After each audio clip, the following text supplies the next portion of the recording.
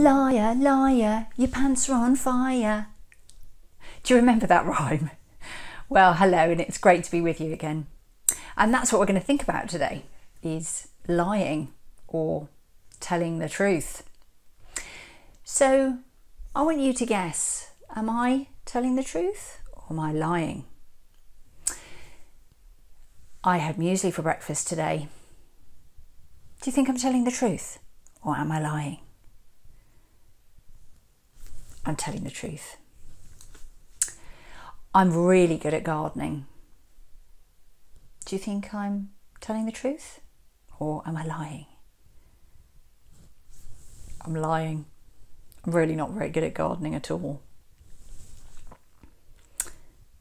I was in the army. Do you think I'm telling the truth or am I lying? I'm telling the truth. You know, I felt quite uncomfortable and really awkward and guilty about lying when I said I was good at gardening. And that's what lying can do to you. And we're going to look at a story today from the Bible. So you can look it up yourselves if you like. It is in Acts chapter 4, verses 23 to chapter 5, verses 11. But take a look at this. The early church shared everything. They were a brand new community of people who found each other because they believed and followed what Jesus taught when he was on the earth. The way they shared what they had made them stand out. They shared their food. They shared their time. There was even one guy who sold some of his land and gave every cent of the money he earned to the church. In the church, there were two people, a husband and a wife, Ananias and Sapphira. They saw this guy sell his land and said, we should do that too. Let's call this Ananias. Yeah. And Sapphira. Hey, let's do like that other guy and sell some of our land. But are we really going to give all of the money to the church? Everybody shares everything. They don't need all of it. You're right. Let's just give them some of the money and we'll keep the rest for ourselves. Ananias brought some of the money to the church, but he lied and said it was all of the money. Peter could tell he was lying. Peter said, "Why are you lying to the Holy Spirit, Ananias? Has Satan filled your heart? You didn't have to sell your land, and you didn't have to give the money to the church, and you certainly didn't have to lie and say you gave all of it. But you did. Not only have you lied to the church, but you've lied to God." Upon hearing this, Ananias fell down and died. Whoa, wait. What? That's how the story goes. He died. Does that mean if I tell a lie, I'm gonna die too? Just like that? In the Bible story, Ananias died. In our story, lying might not kill our bodies, but it does weaken our reputation, and it kills trust. When the people in the early church heard what happened to Ananias, they knew that lying was something God took seriously. 3 hours later, Sapphira came in, but she didn't know what had happened to her husband. Peter gave her a chance to tell the truth. He said, "Did you sell the land for the price your husband said?" "Yep, that's how much we sold it for." "Why would you and your husband plan to lie against the Holy Spirit? We just buried him for the same thing." Then she died too, and they buried her with her husband. Everyone in the church heard this story, and they had a healthy respect for God. They knew that not only was God serious about lying, but also building trust. So when we tell lies, our hearts get all messed up. We feel guilty and uncomfortable. That's not what God wants for us. He wants us to be free. He wants our hearts to be open. So let's worship our great big God together and do join in the actions. Our God is a great big God. Our God is a great big God. Our God is a great big God, and He holds us in His hands. Our God is a great big God. Our God is a great big God. Our God is a great big God, and He holds us in His hands.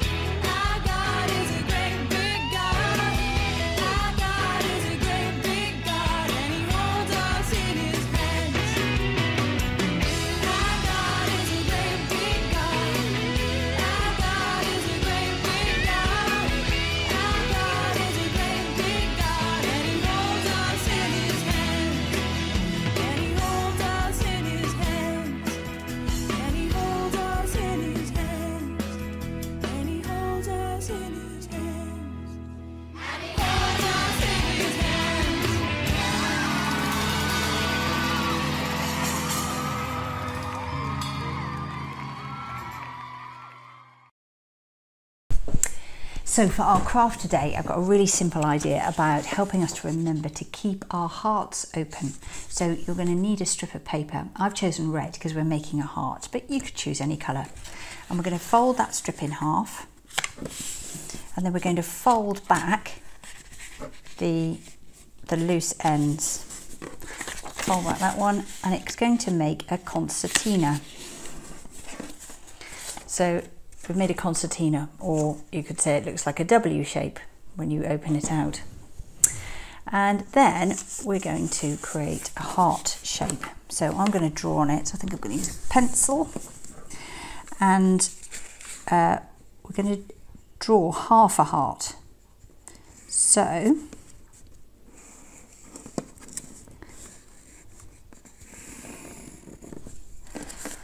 don't know if you can see there, but I've drawn half a heart shape, but I've made sure that a good chunk of the fold is going to remain and not get cut off. And then I'm going to cut round my heart shape. So that little bit there, a little bit on the top, and this there. Now here we get to the moment of truth. Have I done it right? When I open it out, look, I've got a heart shape, but it's got two little doors on it. So I can write inside my heart, God, keep my heart open. And there we are. There's a lovely little heart memento for you to remember to keep your heart open. God wants our hearts to be peaceful and not full of worry. So if we've told a lie or a fib, then we can always say sorry to God, and He will forgive us and make things right with Him. Now, that's not easy. It can be really hard. Maybe you've told a lie or a fib. Maybe you've got a fib that's a habit, like, yeah, I've cleaned my teeth. Let's pray about it together.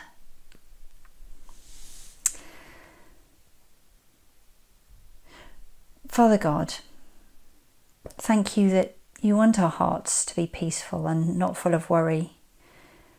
And so help us to be open with you. Help us to be brave if we need to say sorry for a lie or a fib that we've told. And help us to know that you will forgive us and make things right between us. Amen. Let's finish with the Lord's Prayer. Our Father in heaven, hallowed be your name. Your kingdom come, your will be done on earth as in heaven. Give us today our daily bread. Forgive us our sins as we forgive those who sin against us. Lead us not into temptation, but deliver us from evil. The kingdom, the power and the glory are yours, now and forever. Amen.